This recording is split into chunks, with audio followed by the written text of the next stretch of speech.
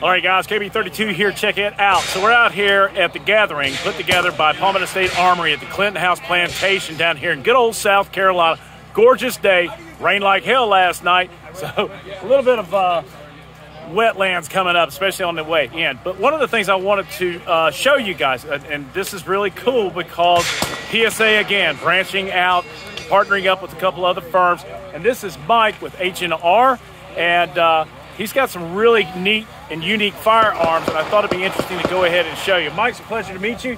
Nice to meet you. Why don't we do this? I'm going to change the camera around so that he can show you some of the stuff that they have now and some other things, and tell you about some other things that are coming up. So here we go. All right, so this is the M16A1 type that we're going to bring out. These are going to be made on our proprietary forging dies. These dies are the same dies that I used at Nodak Spud when I was the owner there. And we're going to come out with complete rifles, parts, stripped uppers, stripped lowers, all kinds of different stuff.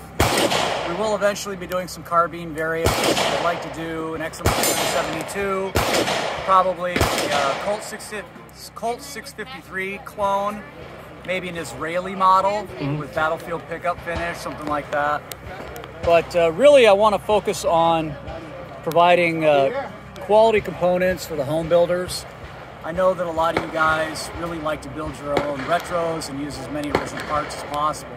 So we want to cater to that, and this is just a quick and dirty version we did on a Nodak lower, but we're going to have full H&R markings on the guns.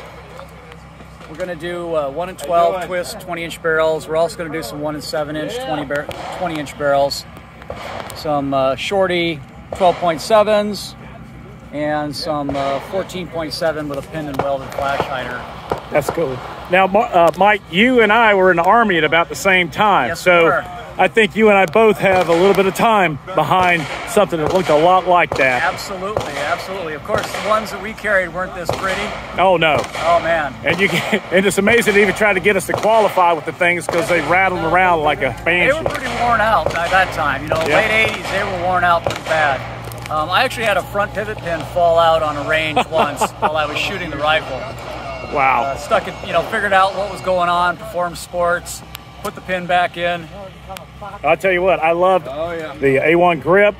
The upper is beautiful, and I love that Delta-shaped handguard, the old school, and man, pencil barrel.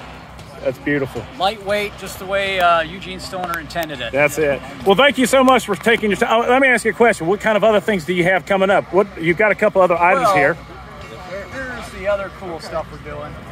So we're going to be doing a 635-ish 9mm. Nice. This particular lower isn't the lower that I'm going to be doing for the retro. Yeah. This is a PA9. That's the only thing we had in house. But we're going to do the full forging, model 635. It'll be marked our SPG. Nice. Logo. I love the logo, by the way. I tell you what, I took a shot of it earlier. That's it. But if you guys look at this right here, look at that logo on there. That's the first thing I noticed this morning was, man, that is really cool. Outstanding. We also might be doing an N23 clone. This is that super shorty PW that never really was made. I think they did 1 or 2 prototypes.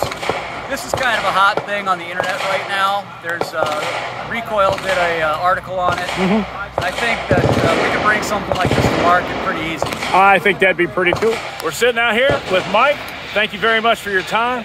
And guys, I don't get excited about firearms anymore, really, because, well, once you have 1,000 of them, it is what it is. But when I do get excited about something, that right there got me excited. So with that being said, we always end them like this. God bless America. God bless those men, women in uniform, 24/7 for our freedom, because freedom is not free. If you like the video, please give it a thumbs up. Subscribe if you haven't already done so.